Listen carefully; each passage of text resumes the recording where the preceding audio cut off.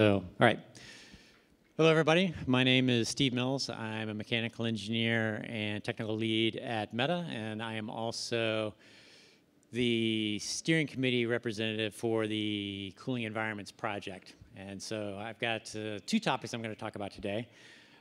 Start off, I'm just going to do a project update for the cooling environments, and then second of all, I'm going to talk about a roadmap for a durable chip coolant temperature. So to get started, let's begin with the cooling environments update. So to begin with, Cosmo, why don't you come up and introduce yourself? Yep, go ahead.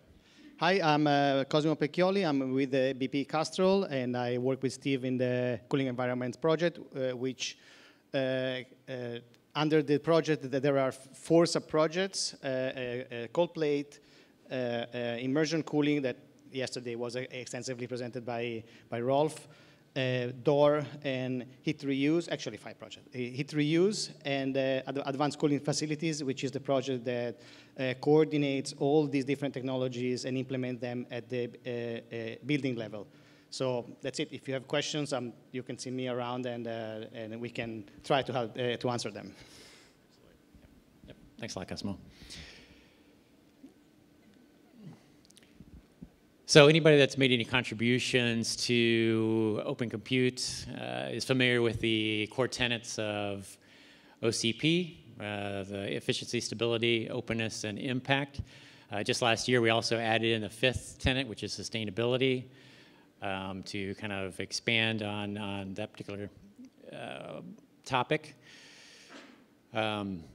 So anybody that's making any new contributions also has to show how their contribution also impacts the sustainability of the larger ecosystem.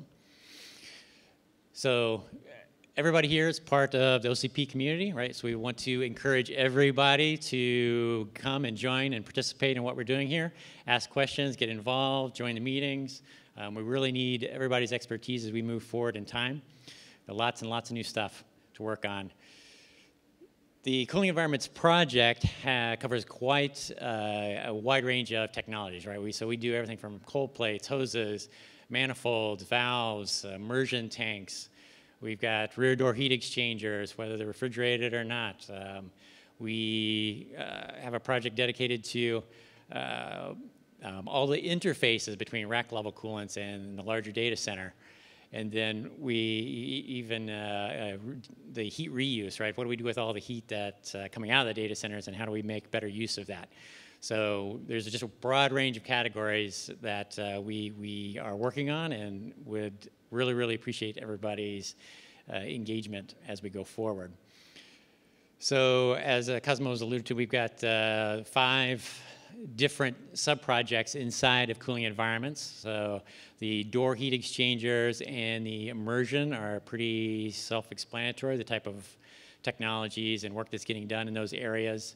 The cold plate sub-project not only just covers cold plates, but it also covers the hoses, all of the valves and manifolds, all anytime in that rack level ecosystem, all falls under the cold plate. Advanced Cooling Facilities is the project that handles all of the interfaces between rack level and the data center, the TCS loop. And then finally, the heat reuse, where we're focused on use cases for the heat generated by the data center. So I've got 2 call-outs for a specific project. So this is related to immersion. So if you'd like to get more involved in the immersion project, they have meetings every month where they're completely open to anybody who would like to join, where they talk about new technologies that are on the horizon, as well as any hurdles that are impeding the ability for us to deliver technologies into the marketplace. So out of those discussions, ideally, there's some work streams that come out of those, whether it's specifications or white papers or whatever other education needs to be done to kind of enable those either technologies or overcome those hurdles specifically related to immersion. So if you're curious about how to get involved in immersion, this is a great place to get started. And then I'm going to have another shout out here from the cold plate project. So they're in the process of kicking off a work stream right now related to the fluids inside the cold plate loop. And right now we have lots of support right now from the fluid suppliers, but we do need some more help from anybody that is specifying, designing, manufacturing, deploying, maintaining, any of those type of people that are involved. We really need your expertise as well as we go through and write specifications around what those fluids need to be. Because it's not just about the thermal capabilities, right? It has to do with regulatory and in use and lots of different areas. So we could really use more expertise from people outside the fluids area as we kick off this particular work stream. So finally, I would just like to say, please get involved. If you're not sure how to get involved, reach out to me. Cosmo over here can and also point you to any of the different areas. So normally this just starts out with a conversation on how we can, what you're interested in doing, and we can try and align you up with the different work streams that we've got going. Like I said, there's lots of opportunity, so feel free to jump on board. So now I'm going to switch over to my second topic, which is a roadmap for a durable chip coolant temperature. So I'll ask Mr. Artman if you'd like to come up and introduce yourself real quick. My name's Paul Artman. I work at AMD. I've been working in thermal and power for 25 years.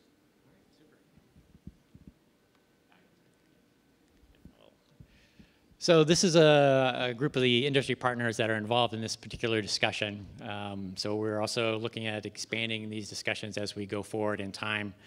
The focus of these discussions is to kind of find a coolant temperature at the component that you're trying to cool. So we're not talking about any of the different temperatures in the primary loop or the secondary loops, right? This is the temperature that is actually on the component. Choosing that temperature so it has a durable lifetime. So I can explain a little bit more about what that means. But the number we settled on is kind of 30 C. Coolant temperature at the component going forward. So first of all, we can kind of talk about the power trends that are driving this. Yeah, so power's been in a pretty aggressive gen-to-gen increase. So if you're looking at this chart, red is kind of showing CPU power. And what we saw is for about a decade, we're about 145 watts on CPUs. And then as you kind of see, we went to 350, 400. And I think we're topping out about 500 watts on compute. So the red line is kind of flatlining a little bit. That's showing the trend in power over time. The green line is actually CPU power. And that's where the power continues to go pretty aggressively. We started at 300 watts on double-wide GPUs. NVIDIA started with XM2 around 300 watts. And we're pretty much around a kilowatt right now between the MI on AMD sides, Gaudi 3, and latest from NVIDIA, we're pushing 1,000 watts. And so our concern is on the CPU side, if you look at it, I'm plotting kind of water temperatures versus what they can support in thermal resistance. The blue is kind of showing our thermal resistance. So what it's showing is that, thanks, Steve. If you're on a compute, and you can still do 50 C water delivery to compute and cool that pretty resiliently at powers we're looking at. What we're seeing is that GPU power is going to 1,000 to 1,500 watts and above. We're really saying that to have a resilient solution, you need to target 30 C. So I know that's not optimal for some place in Europe where you're looking at 40 to 45 C, but if we're looking out 5 years and building a data center and trying to support NVIDIA and Excuse me, is there a scale on the power? Is this just increasing? Yeah, there isn't a scale. And the reason there isn't a scale is NVIDIA, Intel, and AMD didn't want to be specific about what we were doing in power. I can say we've said we're going to do 1,600 watts on our MI next generation, 1,600 watts TBP. But yeah, I think there's sensitivity to publish this stuff, but we know we're today. We're at a kilowatt and above today. So again, what we're seeing is the ASIC temperature is driving those power levels, that density around a 30 C water. In parallel, so we define this 30 C resilient temperature in OCP and worked with ASHRAE. So I'm on ASHRAE TC 9.9. So ASHRAE will come out with new TCS classes, 30, 35, 40, 45, 50. So we're going 30 is the bottom, 50 at the top end. But the other thing that we're getting into issues is also the HBM. So the ASIC is really a heat density issue that we're running into. Go, Cosmo. I'm sorry, I have to go back. Yeah, no. You're talking about the new S classes? Yes. Maybe it would be interesting if you explain the difference between W and S. Okay, yeah, good point. And so there's been defined for a while our FWS, facility water supply temperature. And those have been defined at 27, 32, multiple temperatures.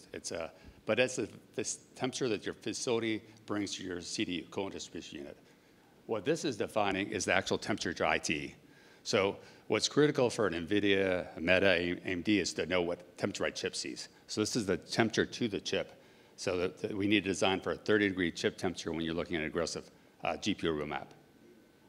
And again, what we're seeing is those ASIC power densities keep coming up, and they're driving that. What we also see is HBM. HBM is used on both compute and on GPUs. And it's not a density, it's just a stacking. So we're talking about 8 high, 12 high, 16 high. So it's not a huge amount of power, but it's a huge thermal resistance. So we're seeing, it's anywhere from 0.7 to 1 C per watt resistance to the package. And you're talking 30 or 40 watts, so you have a lot of delta between the package. So the things we're looking at is, so if you look at that blue line, that's thermal resistance. It's kind of flatlining. And the reason we're kind of making that a little bit flatter toward the end is we're saying we're going to commit package improvements. So how do we get our packages better to get there? Otherwise, we couldn't even get to 30. And then what we want to start working on is HBM, and how do we improve that package? Because that's our next gate. We run into, it's right edge at edge. Is my memory the gate, or is my GPU the gate? And it's really workload intensive. If I'm HBM intensive, it's a lot of times the HBM is what's limiting my ability to keep driving that power. And as you know, with a ChatGPT, that it's an insatiable amount of power consumption we're driving this space. Yeah, thanks, Paul. So obviously, if you're trying to cool a component, right, the colder the coolant temperature, the better, right? So you get more performance. On the data center side, though, you want just the opposite of that, right? You want to run that coolant temperature as hot as you can get it. So if you can see right there, for every 4 C, the coolant temperature is lowered below the 30 C that we're talking about. The chiller operational hours for a year actually increases by about 20%. And that's kind of a worldwide average, but it just shows the efficiency impact of going below 30 C. Also, data centers, like Paul was mentioning, they take a very long time to build. And then once they're built, you have an expectation that those data centers are going to last for 10, 15 years. And then modifying those data centers to lower that coolant temperature below their design point is very, very expensive and very, very time consuming, right? So we have kind of competing constraints right here where on the chip component side, cooler is better, data center side, hotter is better. So we've kind of selected 30 C as a durable temperature because while it's not necessarily ideal for either the component suppliers or the data suppliers, it's advantageous to both of us to agree to this. That way, the investments that the community builds in data centers will have at least some sort of a lifespan. And it also gives component suppliers that are building components a place to sell into, right? If everybody builds data centers with a 50 C expectation, that's, again, great for right now. But if you're trying to cool AI components for an extended period of time, that data center is not going to be viable for very long. So that's kind of what was driving us to 30 C. So kind of our next steps is we'll generate a white paper to add some more detail around the analysis to support this. We'll hopefully have that later on this year. And then, as Paul mentioned, we're also going to be working to kind of align the HBM requirements around this 30 C expectation. So those are kind of the 2 steps we've got going forward. And if you want to learn more, we've had some longer panel discussions and the like that you can go to this QR code and have a much longer format than what I had today. So that's all I've got. If you got any questions at all, whether it's on durable 30 C coolant or on the overall cooling environments project, I'm happy to talk about those right now.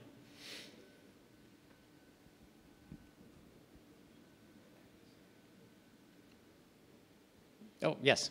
So running at 50 C from the chip Uh-huh.